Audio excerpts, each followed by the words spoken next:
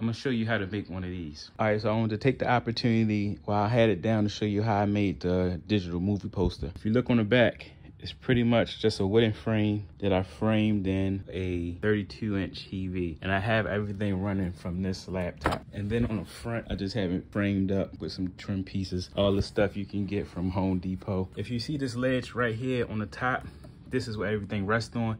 Actually was held in place with 3 screws, but these are supports that are drove right into the stud, so these are not going nowhere. I actually had installed this outlet. There's actually a light switch on the opposite side of this wall. If you go into the settings, you can switch your laptop to portrait mode versus landscape. Download a bunch of movie posters, put them into a video file, and then we can just loop the video file. And there you have it.